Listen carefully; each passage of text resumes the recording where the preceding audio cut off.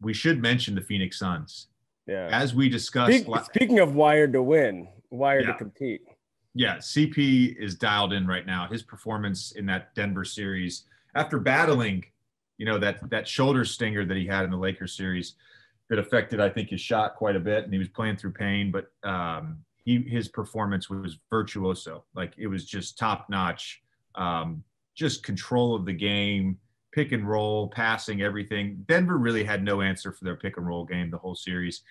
This is a problem going forward in the next series for whoever plays the Suns. Because if it's Gobert and it's the Utah Jazz, and Gobert is in those drops, and I know we talk about it all the time, CP is going to eat drops alive. That's just a fact. Yeah. If it ends up being the Clippers, you're going to see, if they try to play Zubac at all, you're going to see a lot of what we did in the previous series with the Mavs. And basically Zubac, by the end of the series, couldn't play in the minutes that Luka was on the court. Because if he was in a drop, Luka tore it up. If he was up and he switched, Luka scored on him almost every time. So whoever they play next is going to have a problem in that pick and roll. They're going to have a hard time figuring out. Of course, Devin Booker's been fabulous, whatever. But the engine to me is CP running pick and roll for that team. But I was gonna ask you this because Devin, we praise him a lot on the show. The guy's just a bucket getter. Like, he can get his shot wherever he wants, whenever he wants. So if you are dialing up a defense to defend these two, and you're talking about Chris being able to do this, and you have a guy like Devin right there, like, what are you supposed to do with two guards like that defensively? There's not a whole lot you can do, which is why I think the Clippers have the best chance, because they have enough defenders that can contain the basketball on switches. I think you have to switch against them, but you have to have the personnel to switch. So it's easier said than done. There was a game earlier this season when I was on New Orleans. We decided to just blitz Chris and Devin pretty much the whole game. And, I don't think Devin took a lot of shots, but Chris ended up with 15 plus assists. They came back in the fourth quarter and they won the game. The problem with Chris, he's so smart. You can't give him the same coverage over and over. He's just going to figure it out. And by the way, he watches tape. And so we had been up in pick and roll so much prior to that game. So he knew it. He knew where all his outlet passes were going to be.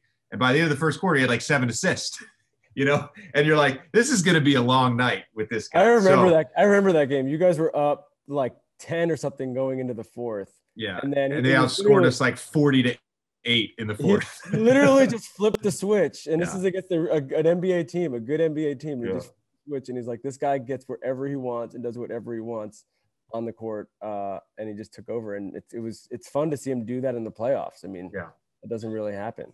No, it's great. So I don't know who's going to win this Clippers Jazz series, but I think the Clippers, at least defensively, provide a little more nuance than what the Jazz typically do, which is just keeping Gobert all the way back in pick and roll. CP can get to his spots. Devin Booker can get to his spots. Gobert's rightfully so the defensive player of the year 3 times now, but with guys that can operate that well in pick and roll, it puts him and the rest of the Jazz in a really tough spot. We talked about our bold playoff predictions with Tyrese on last week's episode. I just want to give myself some acknowledgement, some credit. I don't often do it on the show. I don't often give myself credit. A little early for the credit, for the record. I'm just saying. I said the Suns are going to win the West.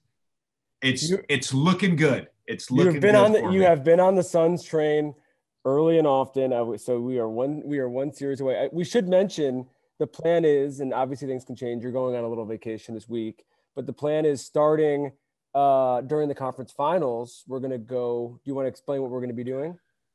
We're going to do YouTube live after some of the conference finals games. I can't tell you which games it's going to be, but it will be during the conference finals. We'll announce it on all our socials. Go give us a follow, Old Men in the Three, JJ Redick.